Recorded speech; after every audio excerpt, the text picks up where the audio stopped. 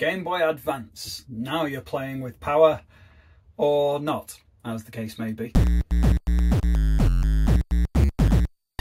Hi and welcome back to the shed. I'm Joe Bleeps, and yes, this is yet another Game Boy Advance video. Not only that, but it's a Game Boy Advance video about one that won't work and I need to try and resurrect. But this time it's a slightly different method. So this Game Boy Advance is a classic. It's in the original purple colour. It's in great condition, but it doesn't power up. So I got one of the capacitor kits from ZedLabz, thinking it was going to be the same problem as I had in my previous issue, which I will link the video to if you haven't seen it already. However, when I came to open it up, it turns out that there had been a reasonably significant battery leak in the past, and there was a lot of corrosion inside and around the switch. So what I had to try and do was repair the switch. So watch the video and see how I got on with that. Alright, so this Game Boy Advance is not powering up, and although I have got a capacitor kit ready to install in it, I think it could be an issue with the battery connector. So I opened it up, and having taken the back off there, this has suffered a leak from the batteries around here. You can see there's a lot of bits that are kind of corroded around here, so what I want to do is check for continuity, particularly with the switch. Before I try swapping the capacitors out, what I want to try and do is clean up all of this corrosion. I have got this cider vinegar, which has worked really well on stuff in the past, but what I've also got is a Game Boy Advance that works. This one is my one with a AGS 101 screen inside it, but we're not bothered about the screen today, we're just bothered about this area of the motherboard. So I'm going to open this up and we'll do a little side-by-side comparison, and I'll check with the different points in terms of continuity as well. What I'm looking at here is that the switch has got a number of contacts that are very corroded, and when you switch on or switch off, it either connects or disconnects those, and it does feel like a lot of the corrosion is inside the switch, in which case I might need to dismantle that, clean up inside and put it back together. So this is one that all works. You've just seen me switch on, so that's all tested. I've got my multimeter here. Essentially, when two metal parts touch, it will beep. Right, so on the switch there are 4 solder points. So we've got one on this side and one on that side, and 2 in the middle. The 2 in the middle are connected. When it's switched off, those 3 will have continuity on the right. When it's switched on, the ones on the left will have continuity. So I'll just touch a middle one that's currently switched off, touch a middle one with the right hand connector. Those 2 work, but try it with the left hand connector. Nothing happens. Then when we get it to the switched on position, the central 2 have continuity with the on. And if we look at those connectors there, if we try touching any of those, I'm not getting anything at all. So switched off, I should be able to get a beep from all of those, but because of the corrosion on it, we've got a bit of an issue. So I'm going to take just some cotton buds like this, dip them in the vinegar, and just try and clean up these points. We'll react with that and hopefully get rid of all of that corrosion. So just slosh a load on the affected areas, move the switch to both positions, and just give it time now. Alright, that's been on there for a little while now. I'm just going to use a toothbrush to just gently scrub. The contacts are starting to come up a little bit more silver than they were, especially now I've got a better angle with the toothbrush. Let's see what's connected. So if I connect to this point on the spring with this connector, then I know that's okay. And if it's set to the off position, I should have, let's say, those 2 connected, which they are not, beeping, and the 2 middle, which are connected, and then that one there with the on switch, nothing happening obviously because it's not switched on. But if I switch on, go here, again nothing happening. So we've got a bit of an issue in terms of the connection on the switch. What I'm going to try and do is remove this metal casing from around the switch, soldered on at this point and this point. If I get a blade in the gap and just lift it off, I should be able to remove that top bit and just dismantle the switch itself. So my soldering iron is warmed up with the tip of the blade just underneath there to apply a bit of pressure. Heat up that point and just try and lift it off.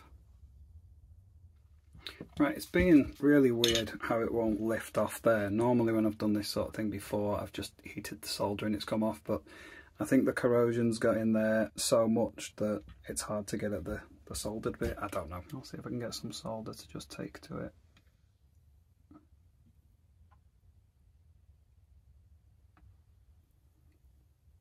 See, I'm in place there and the solder just does not want to take at all.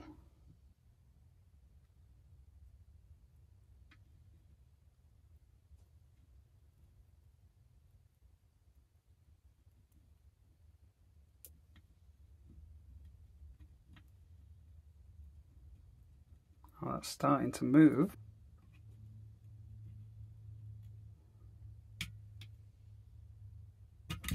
There we go, at last.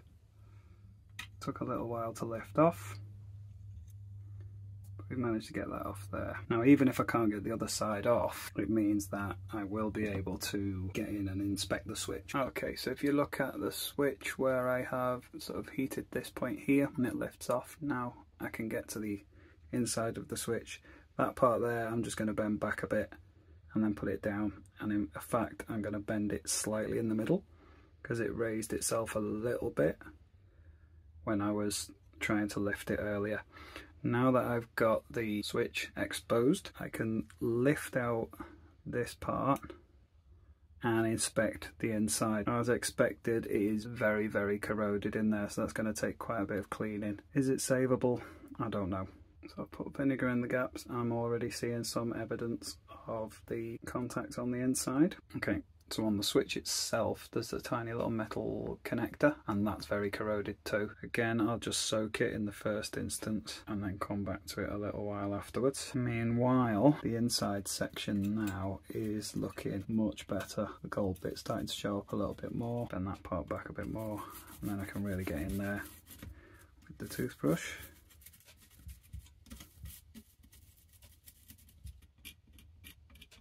I'm just scraping away inside here to remove any debris from the contacts. Now obviously our two central ones, unsurprisingly, are one metal piece. Just turn it around so I can get to the other side, and you can see already now that these are looking a lot cleaner than they were.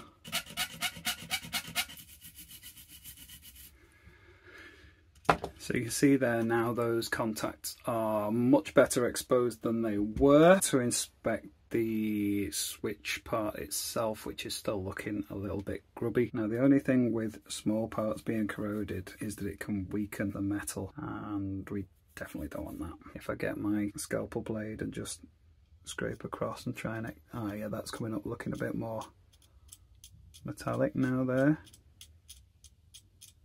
And here as well in this direction.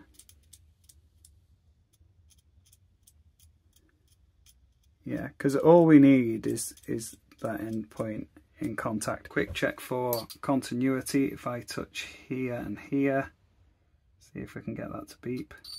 Yeah, that should be okay now. And I think just to make sure the switch really engages, I will carefully lift these very slightly, because I don't want to go snapping them off. That's one side done, and the other. They're lifted a little bit. I'll check the continuity again. That's good. Right, so now what I've got to do is reassemble it, which involves taking the switch lever, putting it face down so the metal parts touch the metal on the inside. I'll bring down the connector again, heat it, and add a little bit of solder at this point. And then I will take something to just apply a bit of pressure here.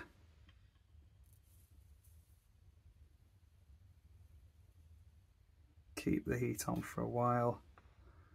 Just secure that back in position. Just to make sure that's all secured, I will just carefully try and lift and lever it off. Oh, that's definitely in position. Just to be on the safe side, in case I did lift it up over here at all, I think it's probably sensible to do the same over here. And again, just check it's not lifting. Everything seems secure there.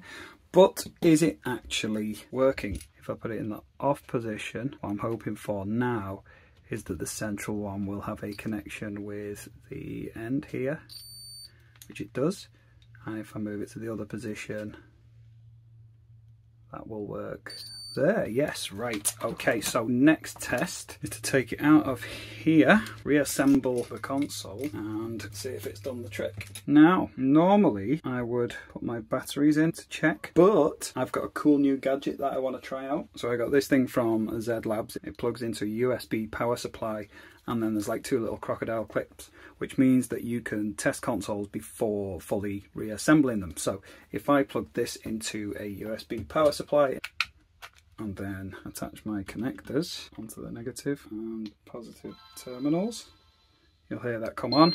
You'll see that's on and it's powered up, and flick the switch off and it goes off, off, on. Oh, what a lovely sound to hear, and off. So now that works, I can disconnect my leads and I know it's safe to reassemble. Right, so that's my screws all back in place. Time to give it a proper test. So we'll put my batteries in, put the battery cover on, flip it over, switch on, and there we go. It's working. You see, this is the thing when it comes to electronics. All it takes is one slight tiny gap, one little bit that won't quite connect, and no matter how elaborate or complex your circuit, it won't work, because you need that continuity for the current to flow through all the components in your circuit. And when it comes to battery corrosion, that can build up on the surface of the metals, which would normally simply have to touch one another to connect, and you've got that layer of corrosion in between which does not conduct the electricity, and then it doesn't work. So even though it's something just as simple as a switch, that can cause a console not to work. And in this case, although the switch itself is relatively simple, that amount of build-up of corrosion, which was really stubborn, can cause quite a lot of problems, not just in terms of being able to clean it up, as you saw with me being able to actually desolder the parts that were attached to the motherboard, because there was so much corrosion around those solder points. It was really hard to heat those up to the point where you could separate it from the motherboard, and I was really wary because you've got plastic parts inside the switch as well, and if you heat it up too much, then you melt the plastic and ruin the whole thing. So patience and perseverance is key with this. Only a simple component, but it took me quite a while to do, but it was totally worth doing. No extra parts needed, just a little bit of vinegar, and there you go. It's all cleaned up and it works, and now it's ready for me to use for my next project, which you are going to love. So if you do want to see that, please subscribe if you like what I did there. But in the meantime, if you like this one, leave a like. If you've got something to say or add to the chat, just leave a comment. And yeah, just thanks for your support, and I'll see you in the next video. Bye.